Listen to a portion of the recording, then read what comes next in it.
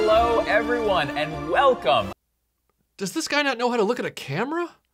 Everything he's saying, he's not looking in the right direction. He's looking off screen. And he's obviously reading a teleprompter because that's all these guys know how to do.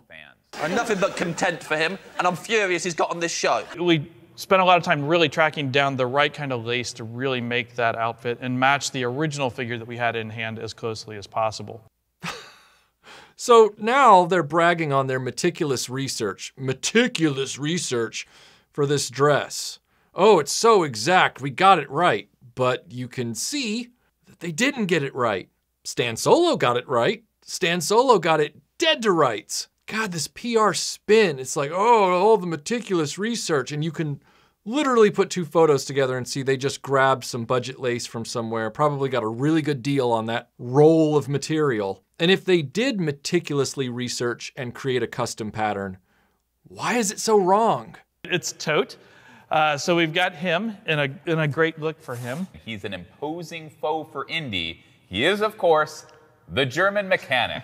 So the retro figure line is going to be packed with the most infamous peg warmers of the original Kenner Indiana Jones line. The mechanic and Tote, if they just had the swordsman in there, it would be the trifecta of peg warming.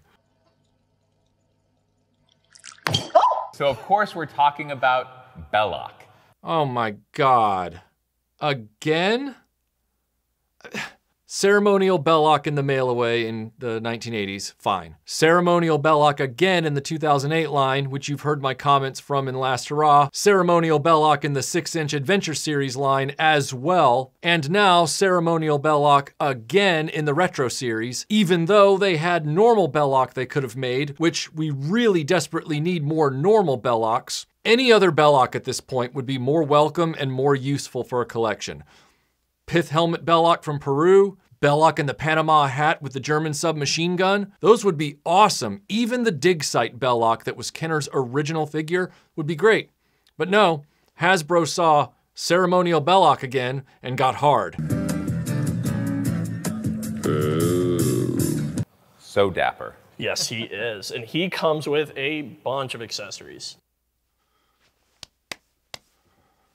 Pretty sure you're going to lose your head over this next one. I wrote that joke. It's Walter Donovan. It's Professor Indiana Jones. Indy wears a slightly different suit in that scene, suit and tie in that scene. Oh, rats.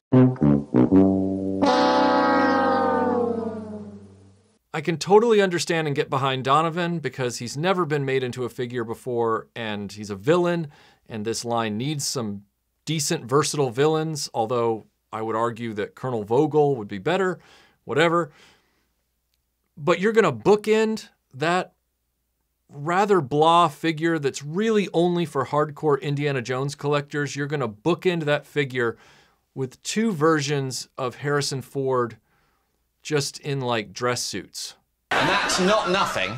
At the same time, it's not much. Down the pipeline to things that we aren't ready to show you product on yet. So first, of course. Indiana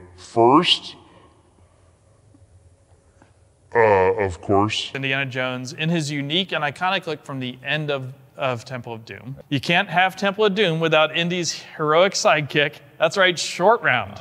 A tuxedo on one side and a professor's tweed suit on the other? You guys thought that was a good idea while kicking the can for the Temple of Doom, Indy, and Short Round to the next wave? Really? Like, you got a Temple of Doom figure in here in a tuxedo that very few people were probably thinking about really wanting. Again, hardcore collector figure, just like Donovan and just like Professor Jones. You don't bring in Henry Jones, you know, because why would you do that? And then on top of that, you've got two of the most action-packed figures possible, Temple of Doom, Indy, and Short Round, which this line desperately needs an infusion of adrenaline. That would be the adrenaline hit. Nope, you've kicked those off. We'll get to those later, if you get to it later. This right here is a This is a college course in boring. This one's really fun. Is he though? No, he's not. I don't care how big an Indiana Jones fan you are, and you're not gonna find many bigger than me, but let me tell you, that is for a diehard collector only, and they know it because they're putting a shield with him that he never took out of that tomb. It was never an accessory for that figure, and they've got him holding it like he's in an action pose because they are desperate to make this figure interesting to people. I don't need a shield to take you out.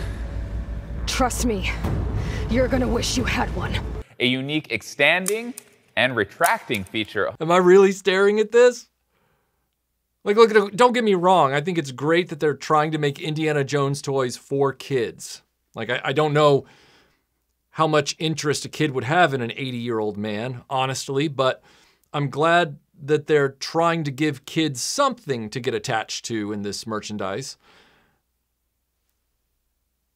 But there's nothing in that toy that says anything to me but party blower.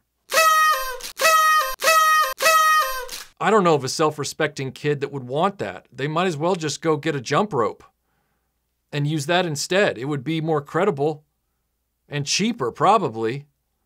God, that is Mickey Mouse. Like, that is, ugh.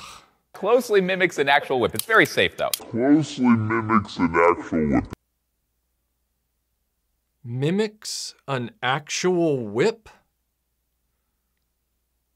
Did he really just say that? I hate him with all my heart. Yeah. Like, I know these guys are useless, but do they have to call themselves out on it? I mean, this mimics an actual whip. God almighty. Oh, that's a lot of fun. Yeah, I know. There we go. Whoa!